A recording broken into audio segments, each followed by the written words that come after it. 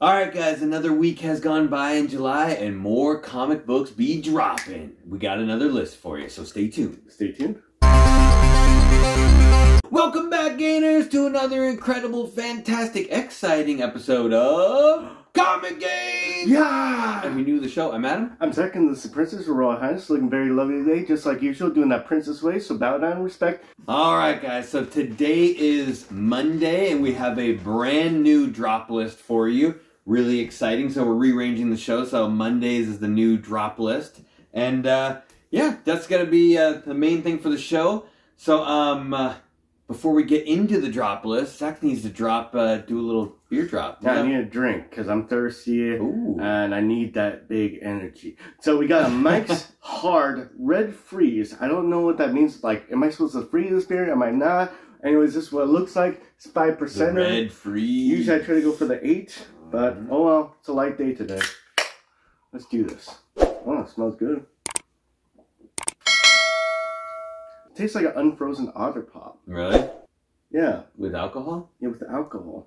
Well, I always make all my Otter Pops have a little bit of alcohol. Just to let you know. Drunken Otter Pop. Oh, yeah. The Drunken Otter. Alright, guys. So, yeah, so if you're new to the drop list, which hopefully you're not, because we've been doing the show once a week, it's really exciting, really fun. We basically scour the internet for hot lists from 1 year ago, trending or hot lists of books that were like really important a year ago and then have significantly dropped in price 1 year later. And we kind of let you know our feelings on whether or not like it's a good time to buy this book because it's dropped in price, or it was only a one-time fluke that it got really, really hot and then it needed to just, you know, continue to keep dropping, and maybe you should stay away from it a little bit. We'll kind of go over that with you. Surprisingly enough, this episode is going to be special, an Avengers episode. By accident, we went through the drop list. For some reason, Avengers were trending a year ago. I don't even think there was a movie coming out in particular, but a lot of the books on the list turned out to be Avengers books, so this is a special edition of Avengers Assemble. So let's kick it off right off the list. The first book is not an Avengers book, though, even though I just said all that stuff. Kick it off the list, we have Inhumans number 5. This is Inhumans volume number 2. From 1999. We don't have this book. I actually recently purchased this one because of the drop list. So this is actually covered by Jay Lee and Paul Jenkins in the story on this. First appearance of, at the time, Black Widow Yelena Belova. So if you go through this one in particular, she's in the book in quite a few panels, but her face is covered like on purpose, so you're not supposed to tell like exactly who she is. So there's a little bit of discrepancy on whether or not this is like her first full appearance, but I would say, like as a group, I would think it's her first full appearance and important book. She does have those other ones where it's like the Black Widow solo story, which is like her first solo, which those are some really cool artwork on those as well. But obviously this was really popular a year ago because of the Black Widow movie, kind of wrapping things up, and then more importantly, you had the Hawkeye TV show was coming out. Oh, I think was out, or leading up to that point, you were starting to get previews for that because that came out last Christmas. Mm-hmm. And she had a pretty cool, exciting role. I think she was actually one of the better characters in the Black Widow movie. You know, Florence Pugh was probably like one of the main stars of that whole movie. But you know, we know that she's coming back in. Thunderbolt, so she's probably going to be coming back the way they're leading that up to it. So, you know, it could be a good time to pick this one up. We thought it was a good time because we just bought a copy a lot cheaper than I thought we'd get one. But, Zach, what's the numbers on this dropping down there? Oh, what do you got dropping on this book? Plus, the Humans cover is really cool. It is cool. Black Bolt. Recent sales a year ago was $790 for a CTC 9.8. Now it's $499.99. Pretty significant drop. $490 to $799.95 is the range, so it's pretty close to the lowest it's ever been in a year. Average price is $625.01, so $625.01. Yay! Mm-hmm. Yeah, buy this book. At least get this book raw. If you want a high grade CTC, it's all dark cover, so you might want to just buy it, you know, already a 9.8. But you could also take a chance with a couple copies and sell off the ones that don't get 9.8s. Yeah. I think the one we got Cummins Raw definitely has a couple spine ticks on it, but it's a hard book to find. Like, I've been looking for this book, and it's, you know, I saw one at a con, and they wanted a little bit more money than I wanted to pay for it now because it is on the drop. You know, they're kind of had those last year prices on it, but you know, it's definitely going to go back up though. It's going to go crazy. Yeah, buy this book at least raw. People like this character a lot. You know, they're going to use her as much as they can, especially without having the regular Black Widow anymore. They got this one to go off. You know, the White Widow, or they call it now, right? Oh, you're such a poser. Exactly. All right, let's do this. Okay, and you know, wouldn't be a Dropless if we didn't have some DC goodness on here. So this is a little bit of a left winger here. We got Doorway to Nightmare #1 from 1978. We actually had this book. Look how awesome that cover is. Mm-hmm. This is Michael Kaluta and David Michelini again on this book. So first appearance of Madame Xanadu, and I haven't actually read this. I need to read this book. She's basically a mystical character. Pretty cool. Side note, she did get her own title after this, which actually has a little bit of value too. That Madame Xanadu. Yeah, Madame Xanadu #1 has a little bit of value as well. But a year ago, this book was getting popular because J.J. Abrams got attached to do a TV series based on Madame Xanadu, and that was announced in June of 2021. So a little longer than a year ago. All of a sudden everyone's like, because I remember that. We were all like, hey, Zach's like, I have a couple copies of this book. And it was getting hot. And we were like, maybe we should look for more of them. And you know what happens when they announce big news like that and nothing happens for a year? No one's heard anything else. So it goes back down. Everyone forgot.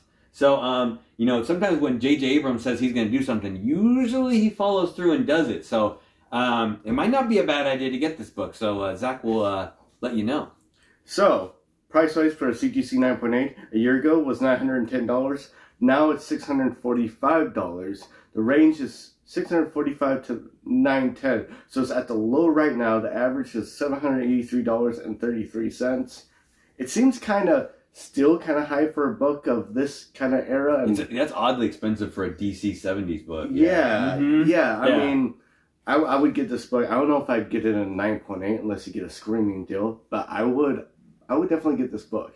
It's definitely going to go back up another 30-40%. It's a cool cover. Soon. So cool cover. Yeah. I mean, I think you can get a nice copy for about $100. Mm-hmm. You'll probably double it in about a year or less, and that's pretty good. Enjoy it like a fine wine. Mm-hmm. Yes, from the 70s. Bite. All right, cool book. All right, now the rest is Avengers. Now we got all Avengers all the time. Oh. This is a cool one, and we don't have this one. We know someone that has it, but Avengers. This is back when everyone thought the titles weren't that long. This is a long title. So, Avengers: The Terminix Objective #1 from 1993. This is Mike Gustovic and Mark Grudenwald with the creative team on this. But this is first Alioth and the supreme being of the time span. So, kind of cool characters. That giant purple mist creature that we got to see in the Loki TV show, which is why this popped up. Weird book, because this is from 1993, and I don't think there's anything else good in this run besides this one book. But it was kind of cool to see him in the Loki TV show, and it's actually really powerful. It's kind of like whatever Kang's not in charge of, Alioth is in charge of that. They kind of equally share all the time. And on a side note, I'm not making this up, this is first appearance of the Council of Kangs as well, and you get to meet Kang Swatch, Kang Rolex, and Kang Casio. The very original name. Rolex. Right? Stupid. So also showed up in this book. So it's a cool, like, sweet hollow foil cover as well, too, which makes it kind of cool. And, you know, it's kind of one of these books where it probably was never going to get expensive unless Disney Plus did this Loki TV show and popped up. And yeah, it probably got more expensive than it needed to be, but it'll, like, drop down to at least a more reasonable price, but it will never go back. I don't think it'll go back down to like $1 book again, you know, like it was. And maybe Zach's going to tell me differently, but I mean, even if it stays at that $5 or $10 range, at least it's something cool we'll always remember. But Zach, more importantly, how far did it drop? And will we see Alioth again? I mean, it will have... He had a lot to say. It has some legs, but it has some small legs. Prices a year ago, there was not that many sales, like hardly any. So that led me to my next step. I'll tell you in a second. So price-wise, a year ago, it was $225 for a CGC 9.8. Now it's $32. Oh, it's almost like 10% of the price. Price range $32 to $225, high to low. Average $126.62. So I looked into the census on there. There's only 26 9.8s on there. Whoa. And there's only 75 graded. So this is one of the books you can't really press out. So you have to have it pristine. Yeah. From the 90s. Those foil covers. Let's do a cold press, which we don't know how to do that. We don't know how to do that. No. I mean, $32 for 9.8, you won't lose money on it. And if they use them again, why not? I mean, you'd make money, and it's a cool book and a 9.8.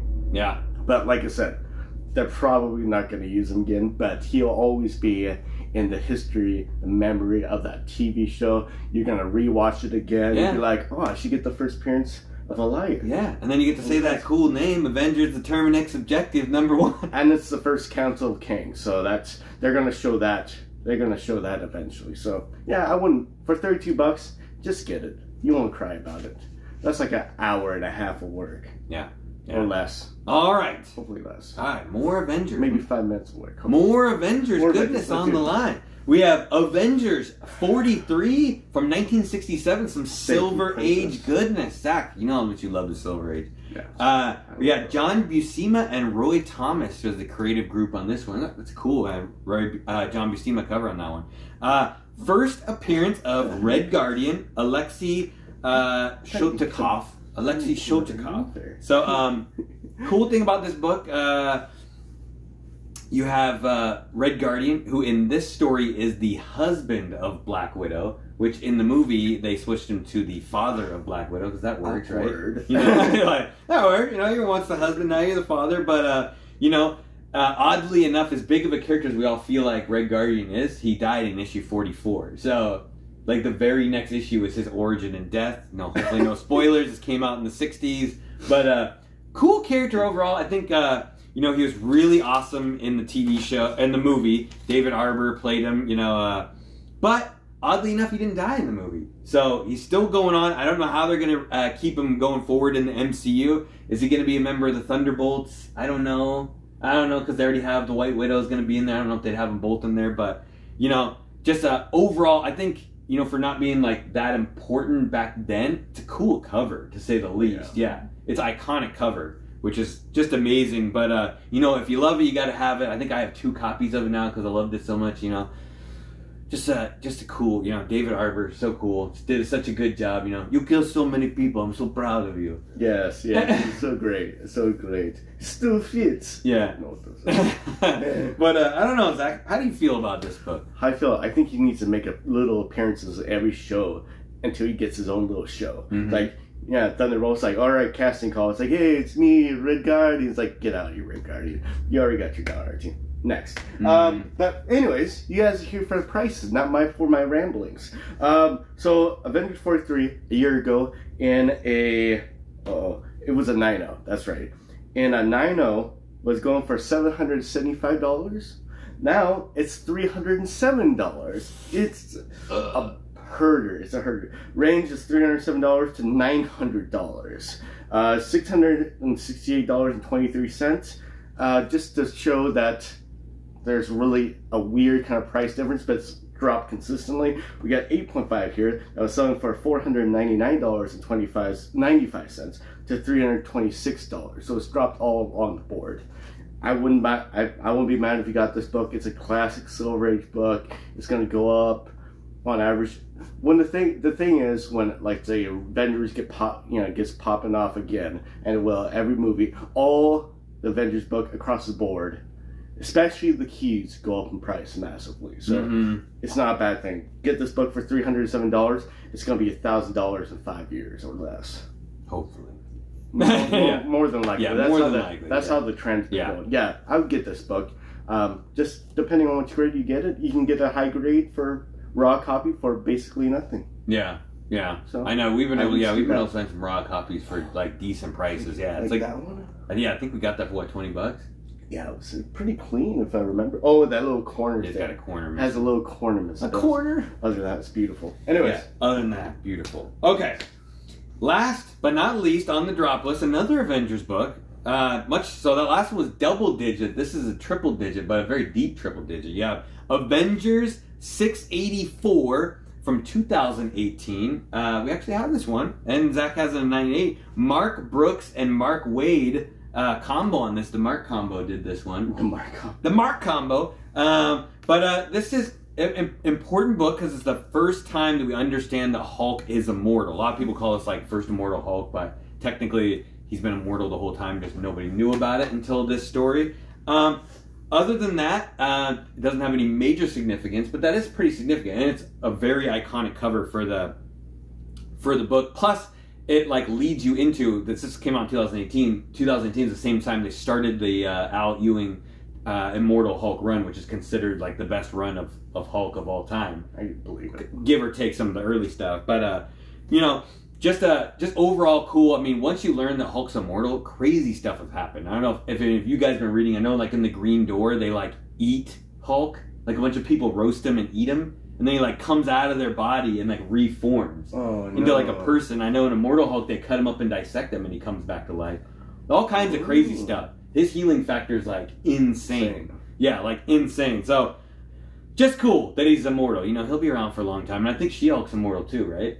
It would have to be at that point. At this point. Oh, I've never seen anything weird happen with her yet. I don't know if I want to see that. No. But on a side note, there are two variants to this book, and surprisingly enough, neither of them are worth anything, which that's kind of rare for a book like this to be really expensive. The second print cover is pretty nice, but it's not worth anything, pretty much. I mean, maybe $10, maybe a little bit higher. The other one is a Scotty Young variant, which is also not worth anything, and he looks like a pickle. Doesn't he look like a little pickle, like crawling through a crevice? Pickle. Yeah, like Pickle Hulk. I don't know. Weird. Two weird books, but I don't know. Zach, how much has this dropped? It hasn't dropped much, so that's interesting. I also don't know why this book was trending a year ago either. Maybe because I think they thought they were going to do an MCU story on Immortal Hulk. I don't know. Yeah, sorry, it's kind of interesting. Yeah, it's all good. So prices 1 year ago was about $150. Now it's $125. Range is $107.50 to $225. Average is $159.24. This is a very steady book. People are not selling it below a certain price, so you know this could be, could be a fairly decent book. I don't think it's going to be a gigantic. Oh yeah, 2018 was the year of the Mortal Hulk. This is the best of that year and probably decade. They're probably not going to say that. They could. Though. They could. They could. I'm already saying it. It's a great book. I mean, you're not going to be wasting your money by buying this book. The cover, all of the covers are really bad. I don't like any of the covers. I like that one. We can agree. That's Abomination on the cover, I believe. Is it? Yeah. Oh, that's Hulk. Oh no, it looks weird. He's got Hulk's teeth. There's no way that's Abomination. It's not Hulk's teeth. Yeah, like Solomon Grundy. Yeah, get back in the kitchen. Yeah, I'll get this book. I mean, it has a chance of going big. I doubt it, but you're not going to lose money on it either. No, probably not. No, I mean, it led into something pretty amazing, so that's kind of the point. I mean, out of all the books, I'd probably go for the Humans 5 as the #1 pick to get it. That's what we should do. We should be like, out of all these 5, definitely in Humans 5. Yeah, all right. Zach's starting something new right off the top of his head. I like it. We can go with it. We're rolling with the punches here, guys. All right. So, yeah, I mean, we're getting these shows a little more streamlined, a little more even for you. So, yeah, as usual, guys, if you like the Drop List, love the Drop List, hit the subscribe button, hit the like button, hit the notification bell so you always know when the live shows are dropping. Wednesday, we don't know what time, could happen. Yeah, and leave a comment down below. We love to hear, like, if you guys had any of these books on the Drop List, whether you think it was a good idea to pick them up. A lot of people let us know, like, hey, I think I might go get that book now because it's on the Drop List, or, we do that sometimes. So, but yeah, Zach, you got anything else? You gotta share how you do that. You gotta be stuck in the cage, and then eventually some person that has powers, or maybe not, I don't know, releases you, and people call you mad, and someone takes a child and yells, I have the child, and you're like, I'm gonna get that child back. And then you meet a girl that's evil, but then somehow she's good, and her parent was actually the one that's made her like pseudo, sometimes evil, sometimes not. She's a redhead, so I like it. And anyways, that's how you become Mad Mardigan. the hammer drops. Mm-hmm. Oh, forever. I like that Willow. You led right into Willow. Willow, that's it. Become Willow or Mad Mardigan. Mad Mardigan, definitely. Yeah, it's gonna be amazing. I can't wait. It's like Val Kilmer's best role. Yeah, Equally. it's only good. No, man, Tombstone. Oh yeah, Yeah. I always forget about that one. Yeah. Oops. All right, guys. So until we see you next time, stay safe and remember, Get those mad games. or Princess will hit you with a hammer. It's Hammer hammer down. time. Hammer down. Yeah. Ah. Haha. Peace out. Peace. See you on Wednesday live. What the- Don't forget.